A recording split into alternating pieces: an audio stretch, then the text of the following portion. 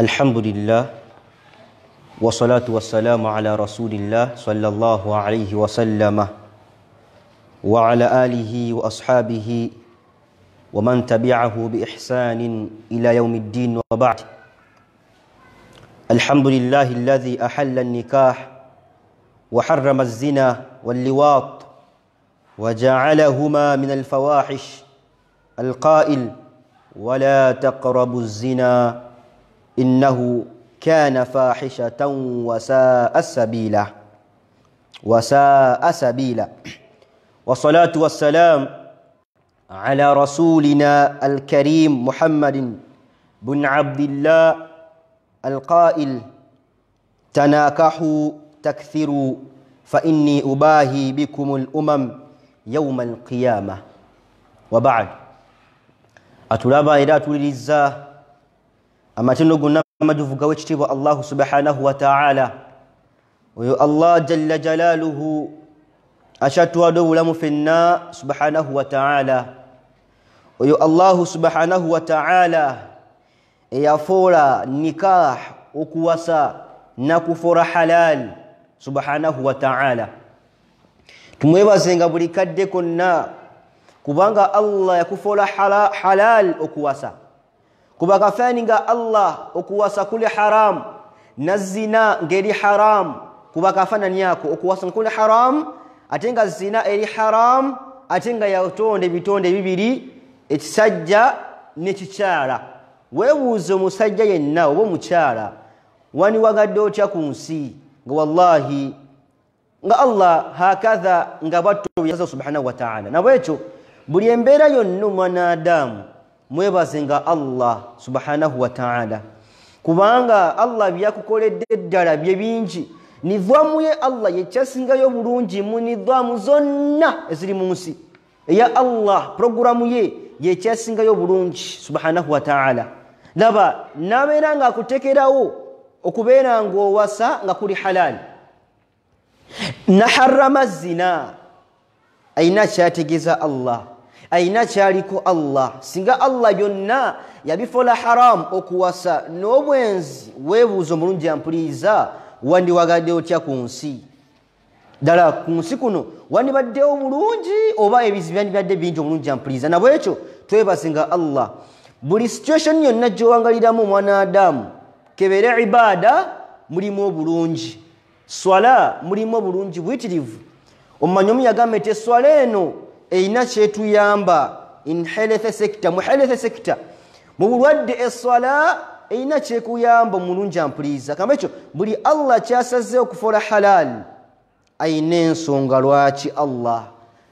waliyo bingi Allah byafudde haram ayina ensonga Allah subhanahu wa ta'ala na bwekyo ffe abakkiriza omukkiriza omulungi tukola ittiba tugoberera Allah byasaze okutugamba subhanahu wa ta'ala kyakuganye Allah okireka kyakiriza Allah kyotambula nakyo mulungi ampulize era ndaba Allah tumwebazenga buli kadde konna jalla jalaluhu kyobaba Allah ahalla nikah Allah yakkiriza okuwasa subhanahu wa ta'ala nakufura halal nabekyo singa Allah yakufura haram n'obwenzi nabufura haram twandiwangadde tutya ffe abaddu gwe kenyini weemanyi Allah yatona omwana Adamu namwo omubiri sisitimu yo yonna Allah agimanyi subhanahu wa ta'ala naye gwe singa Allah yakufura haram okuwasa n'obwenzi nabufura haram singa ffenna tetulina engeri gye tuwangaliramu sanga tuli bubi nnyo naye Allah byonna Allah yasinga okumanya subhanahu wa ta'ala yatutonda ng'atumanyi nnyo nabeera nga ahalla nikah okuwasa nakufura halal ate mwana wattu naharrama obwenzi buli haramu mu Busiraamu walliwaat nebisiyaga mpaka sallama byonna yabigaana Allah n'abigaana subhanahu wa ta'ala bili haram waja'alahuma min alfawahish mwana wattu ate obwenzi Allah obwenzi nebisiyaga nabeera ng'abiteeka ku ddaala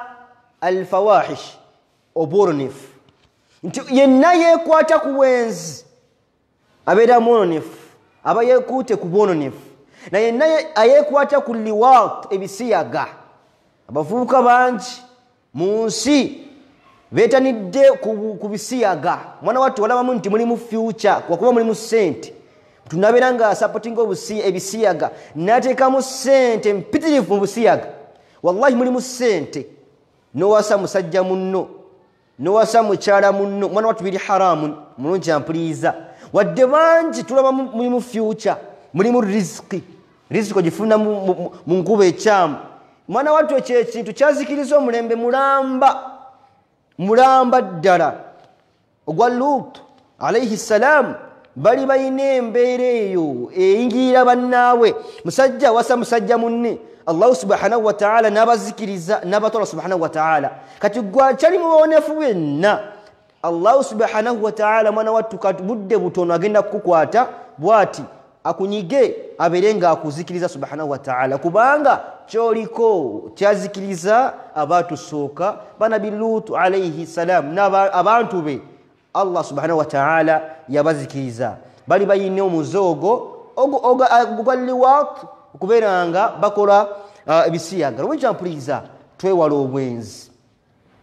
obwenzi nga bwolaba nti aliwat ebisiyaga tebijja mu butwego mazima ddala olaba sisobola kikola nga ntandika atya okubeera nga nkola bisiyaga nabwekyo n'obwenzi kiteeke mu bwongo ne imaani yo nti ddala nange obwenzi sisobola bukola nga bwolesa ekisiyaga mulungi ampuliza era ndaba bino ebintu bibiri ekisiyaga n'obwenzi biri min alfawahish bannayi bubuze ate nsobi omulungi ampuliza twewale obwenzi n'ebisiyaga ku hadithi ezajja ez'omubaka sallallahu alaihi wasallama mpitirivu ezaagana obwenzi singa omuntu yenna akugamba nti bana wattu president gundi wattu bayogedde nateekako etteeka lya kwambala masiki bangi tuzyambadde mazima tuzyambadde naye mutonzi wa Allah eyatonda president Museveni n'atonda abapresidenti bonna yakulagidde okuva ku bwenzi muwe ku bwenzi wallahi tukyabulemeddeko ate mwana wattu Museveni yetubeera nga tumugoberera amagezi gotadde ku president waffe mulungi n'omugoberera bwekityo biteeku Allah subhanahu wa ta'ala omulungi ampuliza tubeere nga tugoberera ebyomubaka sallallahu alaihi wasallam byatugamba wallahi tuve ku bwenzi omulungi ampuliza si bulungi kubanga Allah yabugaana tugalaba obulungi obubi bwayo obwenzi biidhni tabaraka wa ta'ala ate Allah n'agamba mu Qur'an ku bwenzi yabogerako ahadithi mpitirivu ne aya mpitirivu Allah subhanahu wa ta'ala nabwekyo yagamba nti la wala taqrabu zina innahu kana fahishatan wa saa sabila Allahu akbar Allah yagana obwenzi yagamba la taqrabu zina tosembereranga obwenzi tiyabugana bonna nedda totally yagana la taqrabu tosembereranga obwenzi alqarb kubeera ng'osemerera ekintu tuyina abantu nga alqarb okubeera ng'osemerera ekintu qarib nga kiri kumpi n'okubeera ng'okikola alfiil kubeera ng'okikolera ddala byanjawulo Allah yagaana oqarb okubeera ng'osemerera obwenzi kubeera ng'osemerera obwenzi tuyina engeri mpitirivu tuyina okukwana abavubuka twekwaniza obuwala ono noono omuliko lero okwanya ono noddako ono nga wallahi Allah kyeyagaana ekyo okubeera ng'osemerera mukwana nga tetogenda kuwasa omala budde wasting time bati omwogera naye wallahi Allah agenda kukukwatamu omulungi ampuliza byonna ebikusemeza ebyobwenzi Allah byeyagaana omuwala yenna tuyina abawala tuyina amagezi mangi mukadde onakugaana essimu ewaka nokireeta mu nyumba erigale ng'ogiina essimu anti Musa yagigulira nagamba nti gino inshallah communication ejja kubeera nyangu nakugwira akasimu kati goli mu nyumba mama wamanya oli kubirala osoma bitabu kumbe oli ku ssimu laba bwogwa mu mazambi amalala ogenda kugwa mu bulimba wallahi agenda kukubuuza sumayo okola ki ndi mu kusoma kitabu ng'oli ku ssimu ku message SMS oli mu kuweereza abantu omulungi ampuliza obwenzi Allah singa akuganya obwenzi alina byakutasiza bingi kubanga mulimu obulimba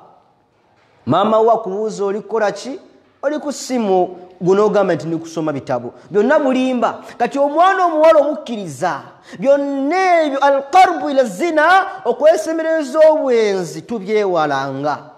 ffe abakyala n'abawala bakkiriza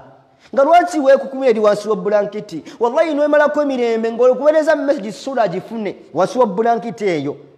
byonna ebyo Allah biyagaana ebikusemereza okumpi n'obwenzi subhanahu wa ta'ala biyagaana neffe mwana wattu gye tuteeka nnyo waggulu olaba nti bw'obanga toyina akakyala oba oli wa wansi nnyo obanga oli mavubuka banno munyumyanyumyamu oli Petro nakugamba oba Joseph nagamba nti ze nina girlfriend wange ali eyo uyo ayiseewo nga nawe enkya oyagala okukola ki okumulage mwana wattu oyo omuntu agenda kukubuuza gobeera nga Allah buli kadde konna byagamba subhanahu wa ta'ala mulungi ampuliriza twewala obwenzi bubi nnyo Allah yagaana alqarb la taqrabu ng'agaana Allah nti bannaye temusemerera ng'obwenzi obutambuze yenna nga mufumbo ng'osazeewo okubeera ng'owasa nga Allah akuwadde obusobozi yagamba makasalama nti ya ma'ashara shabab abange mmwe abavubuka man istata'a minkum albaa'ata singa omu mu mmwe afuna ng'obusobozi falyatazawwaj beera ng'owasa falyatazawwaj abeere ng'afuna Aisha hajatiwa mulete mu nnyumba azziwaaj okuwasa si bwenzi banti tuyina abakyala ffe amagezi gaffe galowooza nti wawasa anti muli mu mizigo wamujja ku ssomero nobeera nga omufunisa olubuto ne muyingira mu nnyumba kati balowooza nti muli bafumbo wallahi nga temuli bafumbo mulungi ampuliriza weerimba magezi go toli mufumbo oli mu bwenzi omulungi ampuliriza twewala obutambuze singa Allah akuwa akakisa konna n'ofuna omukyala n'omuwasa Allah yagamba mu hadithi mukasami yagamba nti omusajja yenna awase yagamba nti yenna awasizza aba afunye nisfu ddin hadithi somo ekitegeeza kiti yenna awasizza aba afunye nisfu ddin ekitundu ky'eddiini bimaana nti agenda ffayo nnyo okulaba ng'atambuza busiraamu bwe kubanga abakyala batawaanya buno bwala kukuba buno bwetunda butawaanya okyukya ekiro obudde bwa swalatul layl oli mu ku message okwana ku WhatsApp oli mu kutawaanya abaana babende omulungi ampuliriza singa owasa Allah agenda kukutaasa bintu bingi ekisooka oba ofunye nisfu ddin eddiini oba ogenda gitambuza bulungi ng'olina omukyala kyewalaba tubanti bagamba nti obuwalimu tebutambula nga tolina mukyala kubanga ogenda kugwa mu mazambi mulungi ampuliriza era ndaba bw'obanga olina obusobozi wasa obwenzi bubi nnyo nkukyakulaga kubanga singa owasizza oba ofunye nisfu ddin ekyakubiri nagamba nti fattakullah fil baaqi beera ng'otya Allah abeere ng'atya Allah fil baaqi mukadde n'akaseera kasigaddeyo mulungi ampuliriza tubeere nga ffenna tuve ku bwenzi obwenzi bubi nnyo butambuze twewala obutambuze omulungi ampuliriza kibi nnyo mwanadamu bwanga owangala mu nsi embeera y'obutambuze kuma makaago omusajja omukulu oli myaka 89 naye okyali ku bwana buto oyita otawaanya mulungi ampuliriza bwanga toli wakuwasa biveeko Allah subhanahu wa ta'ala agenda kubeera nga akunyiigira subhanahu wa ta'ala mulungi ampuliriza twewala obwenzi kibi nnyo laba Allah yagamba nti la taqrabu mana temusemeranga obwenzi tokwananga omwana wabene nga tugenda mumuwasa la taqrabu omusajja yenna towangalanga mu bakyala nga gwewangalira mu bakyala omulungi ampuliriza abantu bangi towangalidde mu bakyala nga gwewangalira mu bakyala oba sheekhe omu yagamba Abu Layth yagamba mu bigambo bye nti man jalasa ma'a thamanati al-asnaf nti yenna awangalira mu bantu wa miteeko 8 zadahu Allah 8 ashiya Allah subhanahu wa ta'ala amwongera bintu 8 mwabo yagamba nti man jalasa ma'a nisa yenna abeeranga awangala n'abakyala nga gwe musajja mukulu omusanga mu bakyala buli kadde omuvuuka tawangala n'abasajja banne sitole simanyi kunyumya simanyi biti abeera n'abakyala yenna awangala n'abakyala nga gwe musajja ne obuwangazi obwonna owanganye n'abakyala lugambo kukubo oli n'abakyala yagamba nti zaadahu Allahu shahwa Allah subhanahu wa ta'ala amwongera shahwa obwagazi nga lwakitogera mu bwenzi singa owangala n'abakyala Allah kye yagamba wala taqrabu zina temusemeranga obwenzi kati gwe weesibye ku bakyala abawala bawangala nabyo ku ssomero nga lwaki Allah takwongeza shahwa zadahu Allahu shahwa. Allah subhanahu wa ta'ala akongera shahwa nga Sheikh Abu Layth byagamba. Munji ampuliza twewale engeri zonna ezinatwala ku bwenzi. Allah kiyagana la taqrabu Musa la taqrabu tosemiranga obwenzi alqarbu tiyagana Allah tiyagamba la taf'al au la taf'alu temukolanga obwenzi yakimanya dda nti omwana Adamu ono mumanyi nagamba ti la taqrabu tosemiranga obwenzi lwaki innahu kana fahisha. Allahu akbar. Omulungi ampuliza obwenzi kuvedda nedda kana fahisha bwali bubuze bwali bwononefu kuvedda nedda. Mulungi ampuliza singa oli muwalimu yenna oba oli talabul ilm ngononya kumanya wallahi oyinamu ilmu mu mutwego abantu bakusunamu birungi ng'oli muwalimu alhamdulillah naye ng'oli mwembeera y'obutambuze innahu kana fahisha obutambuze obwononefu oli mwononefu. Mulungi ampuliza twewale obwenzi omulungi ampuliza kubanga bunonefu. Bantu bangi amaka gakyatulemye. Allah yakuwa amagezi nakuwa buli kimu obusobozi n'owasa omukyala naye nga amaka gakyagaanyi lwaki bwenzi. Twewala obutambuze mu maka gaffe omulungi ampuliza. Wallahi Allah agenda tusaasira tuve ku bwenzi tuve mu bwenzi omulungi ampuliza. Si bulungi tuve ku bwenzi nga lwaki oyenda wallahi tuwase bangi balina obusobozi naye agamba nti nja kuwasa nga ntusize mu myaka gino. Ati Allah yagamba la taqrabu ya Allah mbaka sallam yagamba nti bwobanga ofunye obusobozi wasa nogamba ningenda kunoonya ennyumba bana wattu si nnyumba yonna si kubeera ng'olina mmotoka nti owase so nti ng'olina obusobozi bunene nnyo tuwase obusobozi just bintu bitono kubeera ng'olina amaanyi asakani okubeera ng'ogenda osuza omukyala ogenda mumusuza okubeera ng'ogenda muwambaza omuwe buli kyayagala ye naye tiyagamba tekuli condition nti mpaka $5,000,000 oba mpaka ng'ozimbye oba omukyala ambale zino engoye za $25,000 mwana watu waliyo ffe abalala omukyala waffe asooka kuwambala $2,000 nanyuma nga watalina taabun $2,000 ne gimumala kati gwe twesiba ku bagagga bali ti bo balina okubeera ng'omukyala wamwambaza nedda kyosobodde kyekyo fattaqullaha mastata'tum muwase abavubuka mmwe tuve ku bwenzi omulungi ampuliza. Zino hadithi zino bi tabaraka wa taala tugenda zirabako ezira ku bubi bw'obwenzi ne aya mu Qur'an. Allah subhanahu wa taala obwenzi yabogerako ki mu Qur'an. Omuwandiisi atugamba nti ya jama'atan muslimin abasiramu mmwe abalungi usikum abalamira bima awsana biha ar-rasul mbalamira n'ekyo mbaka sallallahu alaihi wasallam kyatulamira nakyo wasiyatu minni wa min rasul sallam amasiyeno yange ate yali yombaka sallallahu alaihi wasallam ngatugamba ffe abakkiriza yagamba ittaqullah muti Allah tia Allah fi ahlikum min nisaikum muti Allah fi ahlikum mu bantu bammwe abantu bo wangaliramu beera ng'otya Allah ng'obayina otya okubeera ng'obalagira okubalagira nti bave ku bwenzi ahlikum mutye Allah mu bantu bamwabo mutye Allah subhanahu wa ta'ala mutabaniwo muwalawo mugambe Aisha kino kyoliko kikyamu va ku bwenzi mugambe luwo obwenzi obumulage sisitawo mugambe nti balina obwenzi bubi mbaka salama kyatulamira ffe abakkiriza n'agamba nti min nisaikum muti Allah eri abantu bammwe min nisaikum okuva ku bantu abakyala bammwe mugenda kulyasamanya bakyala oyina omukyala we waka mu nnyumba naye nga Allah oyinemu embeera y'obwenzi otambula nnyo nodde eno oba okoze buli az'amaanyi fattaqullah mutye Allah mu bantu bammwe min nisaikum mu bakyala bammwe mulungi ampuliza mukyala otyo muli az'amanyanga wallahi tuwagale nga abakyala baffe tutya okwewala obwenzi kikisookera ddala twewala obwenzi omulungi ampuliza obwenzi si bulungi bubi nnyo tubyewalenga buli kadde konna biidhni tabaraka wa taala. Allah yagamba mu Qur'an obubi bw'obwenzi tutandise yagamba azzaani la yankihu illa zaniyatan aw mushrika wazzaaniyatu la yankihuha illa zanin aw mushrik وحرم ذلك على المؤمنين جدا الله يقام أنت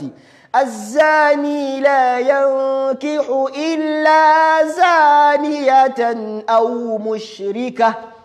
أيوة آية بناي بجوريزا برونجي إني مسورة النور آية دي سكرة آية كساتو يقام الله أنت الزاني مزمو مwenzi omusajja omwenzi omusajja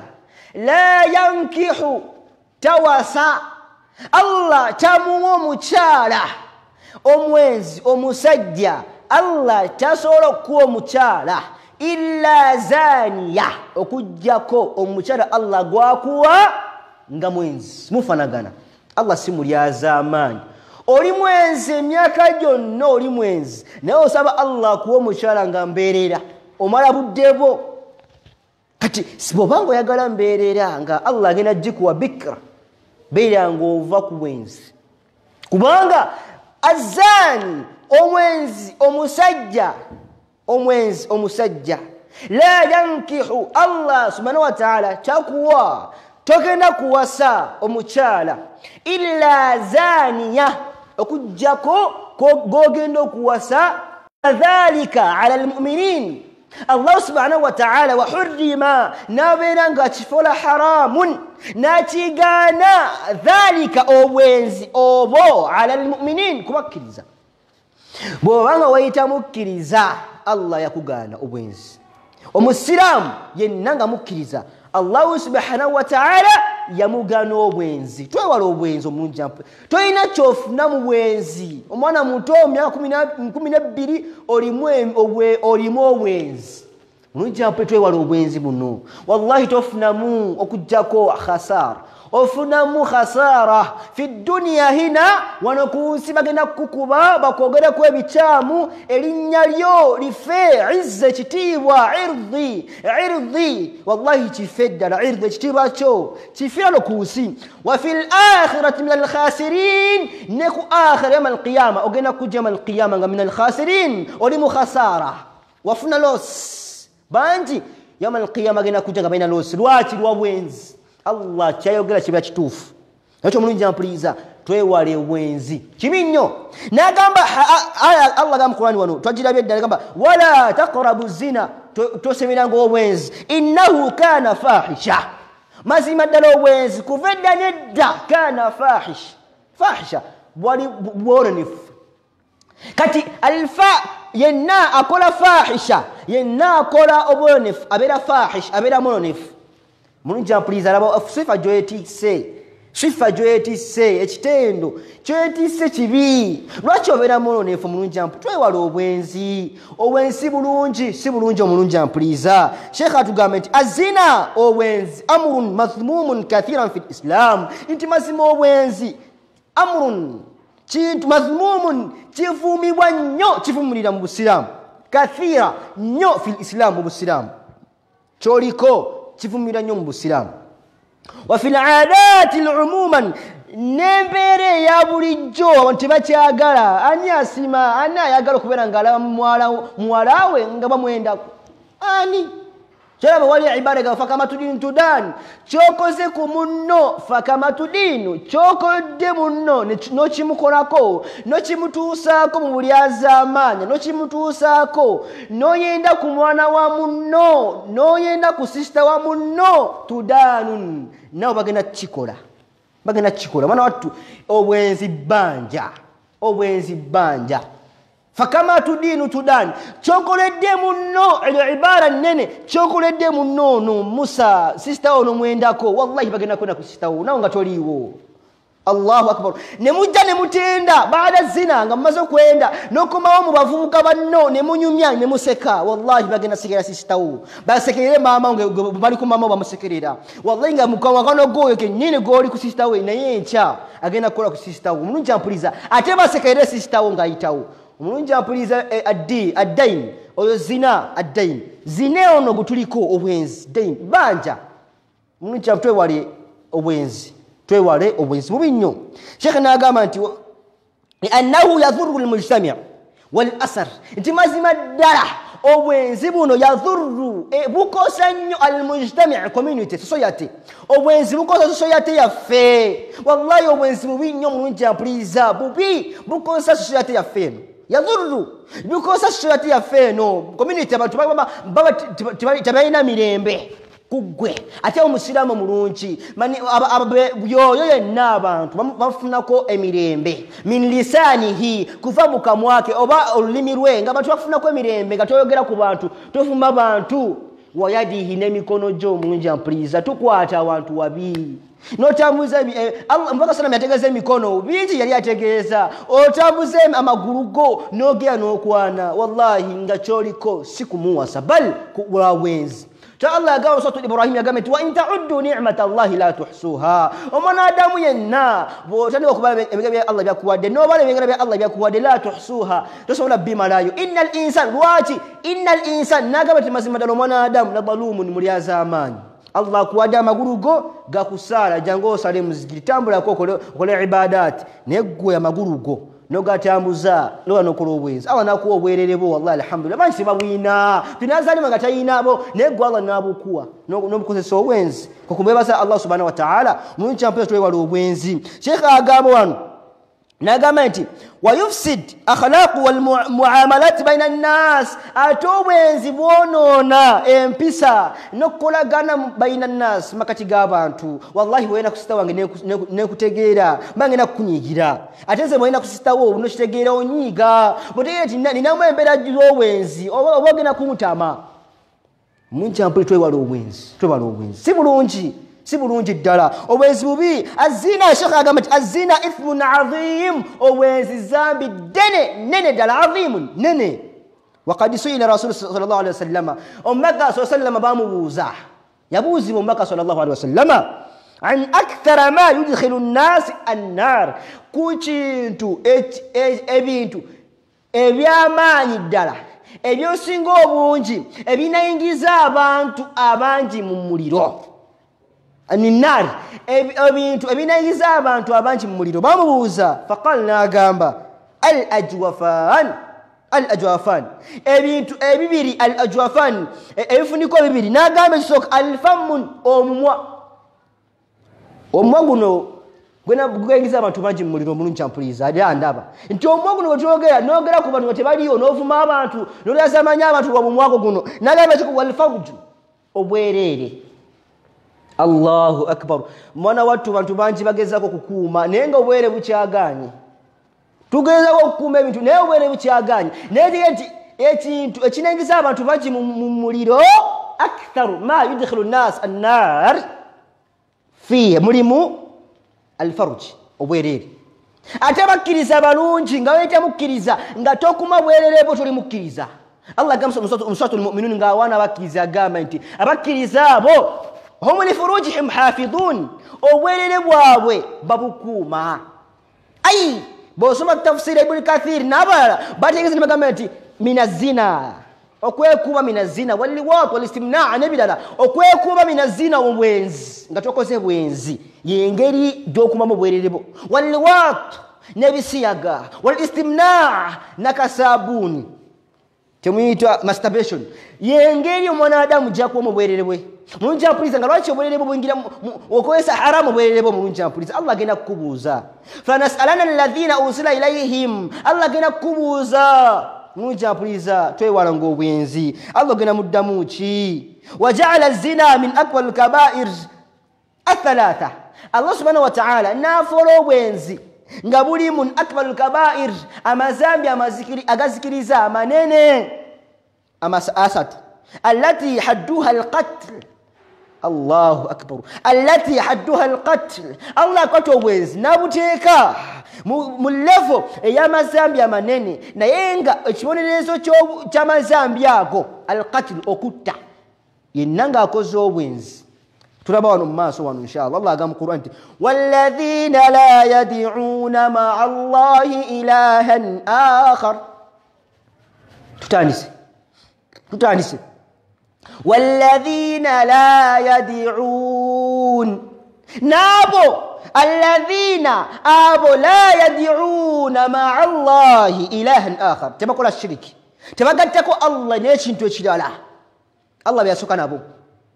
wala yaqtuluna an-nafsa allati harrama Allah abalala bakwirira agamba nti nabo alladhina abo wala yaqtuluna nga la yaqtulun tebatta an-nafs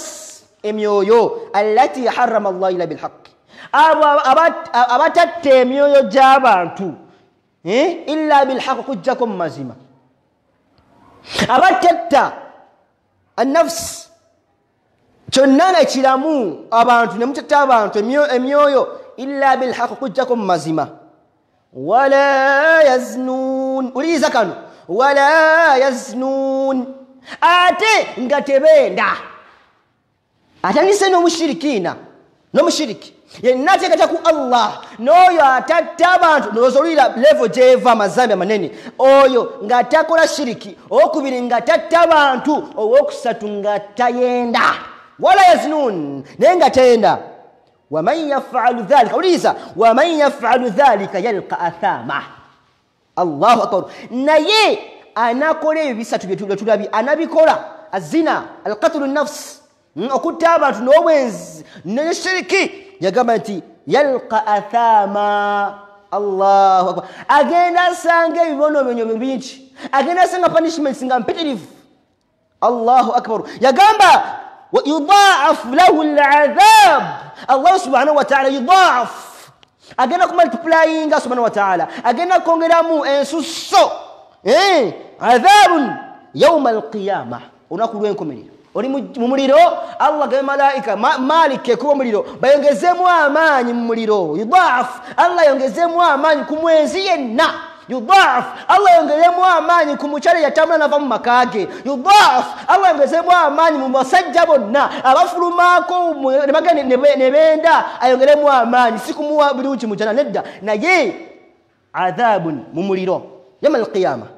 Allah gena kuongera muliro yenanga mwezi Allah subhanahu wa ta'ala gena kuongera mu muliro yamal qiyamah Allah omunja yabo wenzi bowesi byeko bukutwala mu muliro gola binyuma wallahi binyuma naye yamal qiyamah ogena kukaba nga toyina go olabye go manyi nga tomula agera kutasa buli omali kubibye yawma yafiru almaru min akhihi Umonadema agenda kudduka ku baluganda be wa ummihi wa abihi oduke mama ne taata wo Allahu akbar naye nga ogenda kugenda mu jahannam Allah koche yenanga mwezi tuve kuwezo mulungi ampuliza azina obwezi tubuveeko alqarbu abavuga tuve kuwenzi abasajja bakulu tuve kuwenzi abasiramu tuve kuwenzi obwezi bubinnyo n'okwesemereza obwenzi okwana message buli kadde mulungi ampuliza twewala obwenzi Hadisi mpitirivu aya mpitirivu hadisina Maka sallam agama an Abdullah ibn Murrata wa an Masruq an Abdullah qal ya gamba wala sisira wajeva Maka sallam ya gamba anti la yahillu damu mri'i muslim inti dara la yahillu tekikirizibwa teri halalun damu mri'i muslim okuberanga mutta